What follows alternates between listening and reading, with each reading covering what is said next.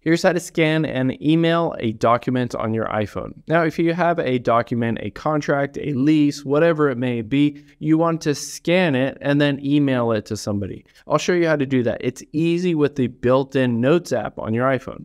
So let's open up the Notes app here, and we're going to tap the pencil and paper at the bottom right to create a new note. Now, right above the U is that little camera icon. Let's tap on that.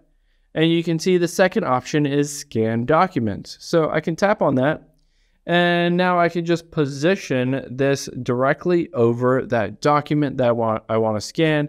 Of course, if there are multiple different images or multiple different pages that you want to scan, just go through all of those to scan all of them. It'll compile them all into one PDF. Now, once you're done, let's hit save at the bottom right.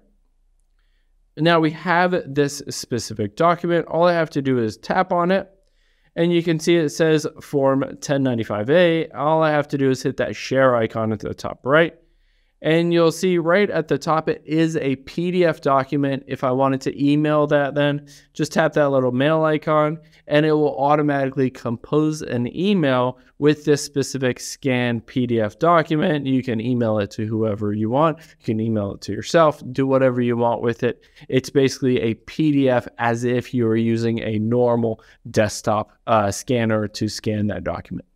Hope this helps. If you have any questions on that, leave them in the comments down below, and I'll catch you on the next one.